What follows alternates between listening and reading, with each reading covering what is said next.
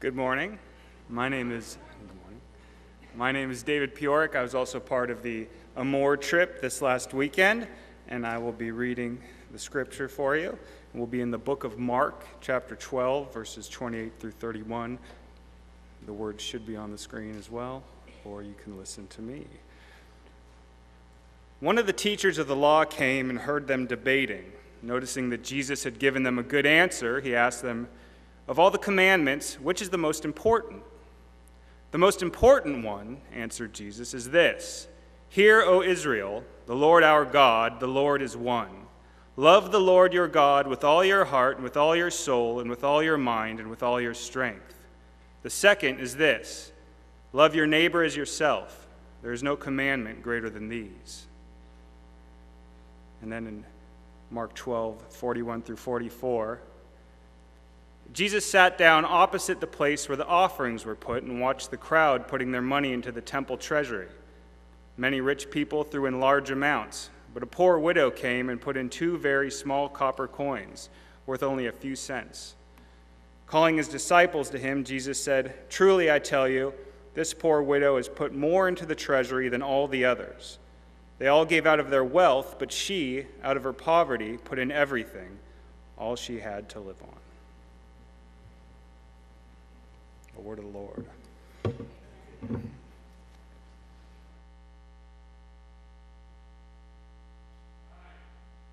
Thanks, David. Good morning. How's everybody doing? Good, good. So I'm Tyler Nazarian, and I get to have the honor of bringing the message this morning. But before I do that, I just want to say a couple thank yous. Everybody who went on the Amor trip this last week, I'm going to make you stand up. So if you went on the trip, please stand up. And let's give them a little love. Woo! Awesome. All right, you guys can sit down. Thank you guys, everybody who went on the trip, thank you for being willing to go, being willing to put your time, your finances, your body on the line, it was an amazing trip. And also, I want to say a big thank you to everybody who helped support the trip, either through prayer or financially. I know of multiple people who just gave generously in order to be able to let us go. So thank you to those people as well. And one more thank you. We have a great video we're about to watch, slideshow video. I normally always make slideshows and videos. I've been doing that since high school, and I enjoy it. But we got home from the trip, and this is so great for Amor, because Amor is one of those places where you go on these trips to experience things you've never experienced before. Maybe you've never swung a hammer or used a saw or figured out what a square is and how to use it, even though it's shaped like a triangle, and it's very confusing. You're like, why is this a square when it's a triangle? Come on Amor, you'll learn. And so it's a great place to try something you haven't tried before. And so we get home from the trip, and Rachel, my wife, says to me, she goes, "Hey, I think I want to try to make the slideshow." I'm like, "Okay, that sounds cool." And I was telling her, I'm going to try to put some video and some pictures in, so you got a little bit more to learn and do. So I helped her with it, and she's the one who made our video for us. So thanks, Rachel. And with that, let's go ahead and watch the slideshow.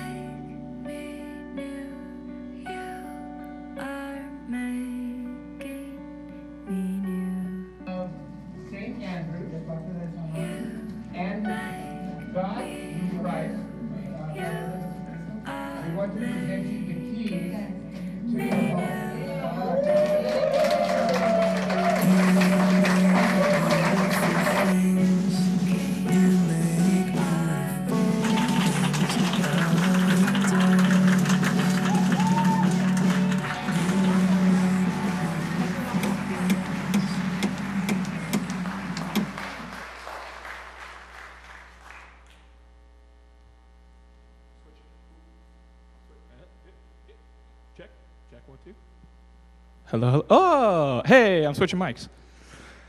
Oh, what a trip. What a great experience. Man, I've been on, I think, nine or more trips now. I started going when I was a junior in high school, which was a very long time ago. And every year it's something different. It's a life-changing experience. It's something unexpected happens.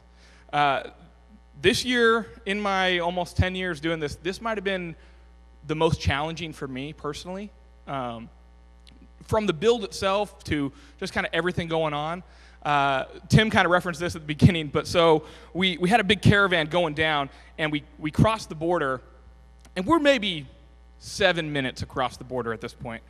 And Tim's car starts smoking and making smells and noises that you don't want it to make. And there's a car in front of him. And Tim had a belt snap on his car, and he had lost all power steering and just muscled this truck over to the side of the road somehow. And we were out there, and we all pulled over with him, and we spent about 2 hours trying to fix it. And we had like great teamwork, and I felt like I learned a lot in that moment just about cars. And I'm like, man, I need to become, an apprentice of Tim so I can learn more about cars. And so we're over there, and we worked on the car, and we didn't get it fixed. And so we ended up having a more representative come to be with Tim. And we left Tim in Mexico. We're like, someone will be here soon, hopefully. You'll be okay. We got to go. And so we take off, because our goal was to be at the build site, starting to build on Thursday by 1 o'clock. That we needed to be on schedule in order to be able to finish on time. And so we spent a couple hours dealing with car stuff. Then we get to our campsite, unloaded our stuff, got back in cars to head over to the build site. And we're heading over there, and the build site is about 45 minutes away. Furthest distance I've ever gone to a build site. Normally it's about 20 minutes away. And on our way over there, you take a lot of freeways and turns, and a big group of us got separated from the Amor guy who was leading, and we are now lost in Mexico. So I'm thinking, God, you're testing me right now. So I am on the side of the road using Doug Lowe's phone, because he was the only one of us who had international calling. Great job, Doug. Next time we go on this trip, we will definitely make sure we have more than one phone that has that. And we'll bring walkie-talkies. A lot of things to learn. Good experience for learning. So we're on the side of the road for about another hour and a half, waiting, trying to figure out. I finally get a hold of the Amor guy, and he's like, where are you? I'm like, I'm by a big green sign that says something in Spanish. He's like, I know exactly where that is. I'm like, really? He's like, no, I don't. I need more. I'm like, okay, cool. We'll see what happens. So managed to get him over to us, and we got over to the build site. And we have to be off the build site by 5:30 every day. We started building around 4:30 on Thursday. So I'm thinking, there's no time for anything. On top of that, the place that we're building at, the site, is maybe one of the most challenging sites I've ever been at. I don't know, the pictures kind of do it justice, not really. One whole side is just butted up to like the edge of a driveway where there's about a 10-foot drop. So we couldn't really work on one of the sides, which makes it a little bit challenging and difficult. And on top of that, I just personally was struggling trying to figure out, why am I here? What is this about? I didn't feel super useful at times. Last year on the trip, I was kind of the one in charge and helping lead the way because Doug wasn't able to come last year. Doug Lowe is like our Amor guru. He knows everything and does everything. And Doug was with us this year. And so Doug was the point person in charge, and I wasn't sure, should I be filling into a leadership role? Should I be just kind of a worker bee and helping out? And I really kind of struggled finding my own place and my purpose on the trip. And I remember on Friday, we were way behind the build. We're at this point, Doug and I met, we're like, we're not going to finish. There's no way. We're not going to finish this house. And I walked away from that conversation thinking, why am I here? What does this matter? Why did I spend so much money to come on this trip and be so frustrated and upset? Well, that night we had a local pastor came and spoke to us and started sharing with us. And the Amor organization offered to Peter, they're like, hey, do you want to have a pastor come visit? And Peter's like, sure, sounds great. We didn't really know what we were getting ourselves into. And like the guy starts speaking, and it was nice. And he was, talking to us about how we are all special because God's love. And I'm like, oh, that's sweet. That's lovely. And, I was half listening, half exhausted, half frustrated. And then he starts sharing with us about how 15 years ago he wasn't a pastor. 15 years ago he wasn't a believer. 15 years ago he wasn't working with them more. 15 years ago, he and his 3 sons and his daughter and his wife were living in a small little shack. And 15 years ago, a pastor from Amore came to him and said, we want to give you a house. So 15 years ago, Amore came, built him a home. Now they had rooms. They had a place. They had a place for people to come. They could invite people into their home. They had a home. And it changed his life. It changed his family's life. It changed the direction that they were heading.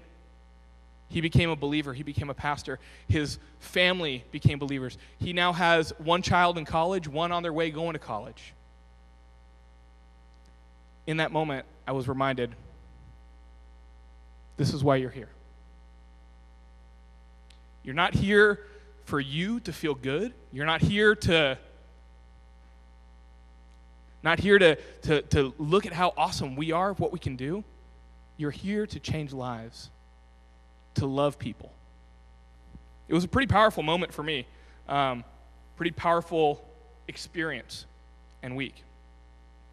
By the way, that wasn't even part of my sermon. I wasn't even planning on sharing that story, but I just kind of sitting, watching, and thinking, you guys need to hear how awesome this trip was and how incredible it was and how life-changing it is, not only for people there, but for us. Because we get to come home, those of us who experienced it, and tell you. And now you have experienced it as well.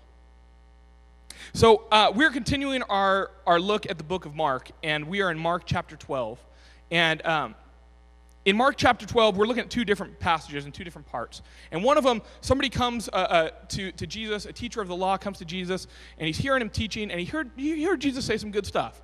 So he's like, all right, let's kind of test this guy a little. What's the greatest commandment? What's the most important thing? What's my number 1 in life? And Jesus responds, hear, O Israel, the Lord our God, the Lord is one. Love the Lord your God with all your heart, mind, soul, and strength. And then he says, and the second is like it. Love your neighbor as yourself. The first response is, love God with all that you have, all that you are, all that is within you. And what I love about Jesus' reply is it's actually a direct quote from Deuteronomy 6, 4, and 5. That was like a direct thing that was said. So by him replying with that, he's telling the teacher of the law, he's speaking to him in a language, and it's something that, oh wow, you're quoting the old scriptures at me. And then he says, love your neighbor as yourself. So Jesus says, love God, love others. What's my number 1 priority? Love God, love others. I think this passage, that just right there, I struggled a little bit writing my sermon, partly because there is so much in that. It seems so simple, but there is so much there. Our number 1 job is to try to love God and to try to love others like ourselves, the way we love ourselves, the way we care for ourselves, the way we take care of ourselves. When I think about, like, when I was thinking through this, and I was like, oh, okay, what's your number 1 job? And then I started thinking about, oh, I remember my first job. First job I ever had. I'm sure a lot of us remember our first jobs. Might have been a great experience, might have been a terrible experience. My first job was actually very related to Amore. So I went on these Amore trips when I was in high school. It was awesome, exciting, fun. I learned I'm pretty good with a hammer, and I liked hitting things and using a saw, and it was pretty fun. So I turned 18. I guess this wasn't technically my first job ever had, but this was one of my first jobs. So I turned 18. I'm like, you know what? I'm going to go work construction, and it's going to be awesome, and I'm going to love it because I am great at Amore. So I tracked down Doug, and I'm like, Doug, you want a construction company? Hire me. Doug replies, okay. You don't know what you're in for. Okay. So Doug hires me. I go and work construction. First day on the job, I've got my new jeans on, Wranglers, of course. I got my new steel-toe boots. Got my my nice crisp white shirt and my flannel to go with it. I just basically looked up old Home Improvement episodes, and I'm like, Al Borland, I want to look like you. If you don't get that joke, go watch Home Improvement. So I show up to the work site. I've got my cool lunch pail, and I get there, and they tell me, all right, we need you to dig a hole right there.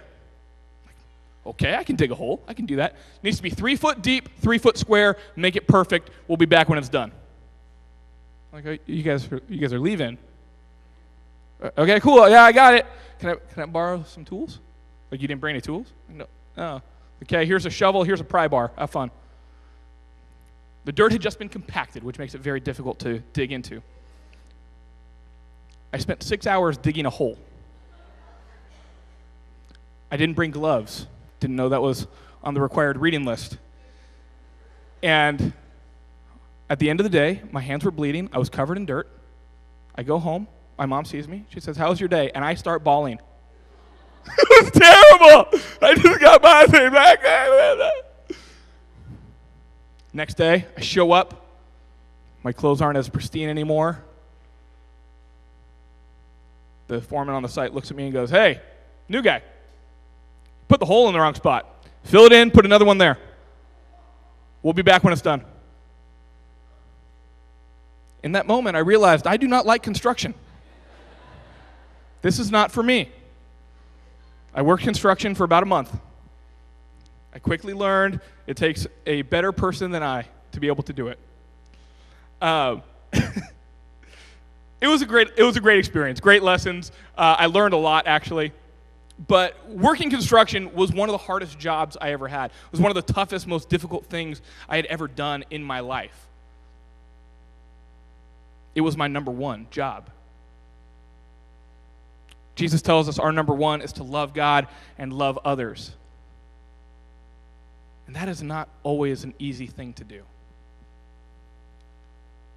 Sometimes it can be extremely hard, especially to love others, but also to love God. Maybe when we're going through tough times, times of questioning, times of hurt, times of hardship. It's hard to respond in love. When we turn on the news and we see a world filled with hate at times, it's hard to respond in love. When we look around us, when we get cut off on the road, it's hard to respond in love. One of my favorite quotes is, "What's right isn't always easy, but what's easy isn't always right." What's right, the right thing to do, is not always simple. It's not always easy. And the easy thing may not always be right. It can be difficult to love. It can be difficult to be thankful and gracious and praise God when things aren't going well. Now, Mark 12 goes on with a story of a poor widow who she's at the temple and she's putting her offerings in the temple treasury. And people are going through and everybody's putting in different amounts. And this poor widow drops in 2 copper coins, very small amount. And Jesus calls his disciples over and he points out the situation to them and he says, look at what just happened here. Because this widow just gave more than anyone else. Because everybody else is giving out of their wealth, but she's giving out of her poverty, out of what she doesn't have.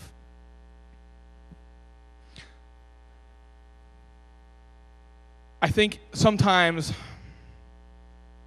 it's not about what we're giving, but how we're giving. Because that widow, she gave out of faithfulness. She gave out of duty. She gave out of love and caring. And that gift was rewarded by Jesus seeing it and mentioning that and loving her in that moment. When I look at these 2 passages, I see a call to action. There's a call on our lives. That call is we are to love God and love others, and we're called to bring all that we have and all that we are in an offering, in a spirit of giving. Again, sometimes easier said than done. I love that this passage falls on the Sunday for a more. Because to me, this is so much of what this trip and this ministry is all about. We're about this idea of bringing our offering as ourselves. Romans 12, 1 and 2 says, "Therefore I urge you, brothers and sisters, in view of God's mercy, to offer your bodies as living sacrifices, holy and pleasing to God. This is your spiritual act of worship. Do not conform any longer to the patterns of this world, but be transformed by the renewing of your mind. Then you'll be able to test and approve what God's will is, his good, pleasing, and perfect will." Be transformed by the renewing of your mind. Offer your bodies. I think that's what this Amore trip is about in so many ways. Offering ourselves. Saying, because we love God, we are going to offer ourselves to go love others. It takes sacrifice. It takes time. It takes money. It takes energy. It takes letting go of some of your sanity at times. But in the end, we change lives.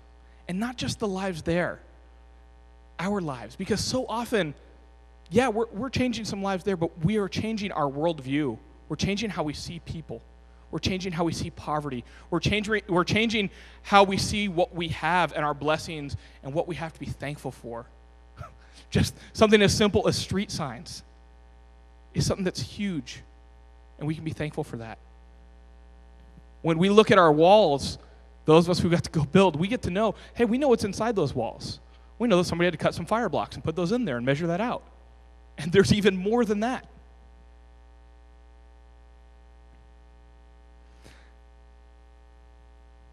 I think God is calling us in our lives to look at how we can love and serve others. We look at the story of this woman who she brings an offering before God. And then we look at the story of Jesus talking about what our most important priorities need to be, to love God and love others. And when we meld those two together, we see the idea of bringing an offering of love. Making our lives be that offering of love. Maybe it's talking to someone new at work. Maybe it's being kind to a loved one at times. I'll be honest, I struggle with that. I can be very grouchy and cranky, and I know that I'm not the most loving to my family at times because I feel like I have to be loving to everyone else. And so then as soon as my family sees me, I get to turn off for a moment, and I'm not the most loving to them. But we are called to live a life of love, to bring an offering of love to everyone we encounter, to everyone we see. This morning, I was driving to church, and I was listening to a song, and it's a song that I had heard years and years ago, and I thought about playing it, but instead I'm just going to read some of the words to it. Because as I was listening to this song, I started crying. Because this song is about what we're talking about today. The song's called My Own Little World. It's by Matthew West, and it says, "In my own little world, it hardly ever rains. I've never gone hungry. I've always felt safe. I've got money in my pockets and shoes on my feet. In my own little world, it's population me. I try to stay awake through Sunday morning church. Some of you can relate to that line. I throw 20 in the plate, but I never give till it hurts. And I turn off the news when I don't like what I see. It's easy to do when it's population me. What if there's a bigger picture? What if I'm missing out? What if there's a greater purpose that I could be living right now outside of my own little world? God, break my heart for what breaks yours. Give me open hands and open doors. Put your light in my eyes and let me see that my own little world is not about me." We live in a world that says it's about me. I, me, what I want, my stuff. You need the best, you need the biggest, you need the newest. Have you got the new iPhone yet? I fall into that myself. Experiences like this, trips like this, remind me that my world is not just about me. It's not just about getting to do what I want. It reminds me that we are called to a life of love. We are called to live for God and live for others as an offering. Whether you think your offering is big and strong and great, or whether it's 2 copper coins, whether you know how to use a hammer or a saw, whether you think you're terrible at public speaking or not, the key is offering yourself, putting yourself out there, and trusting that God will use you to his purpose. I'm going to leave us with this final thought. The offering that you bring is not just money that you put in a plate. It's not just stuff. The offering is you living a life of love.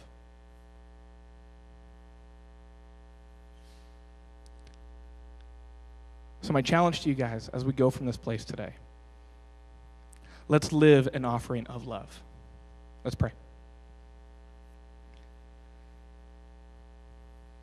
Heavenly Father, we praise you and thank you, God. We thank you for who you are, for what you do in our lives. God, we thank you that those of us who got to go this last weekend got to experience you in an amazing, life-changing way. God, we lift up the family of the home that we built. We pray that you can be with them, surround them, protect them, fill them with you, help them to know you. God, I thank you for this church, for being faithful and sending people. God, I pray that you can remind us that our own little world is not about us, that there is a bigger picture. Show us how to love like you love. Help us bring our offering. We love you, God. We ask all these things in your name. Amen.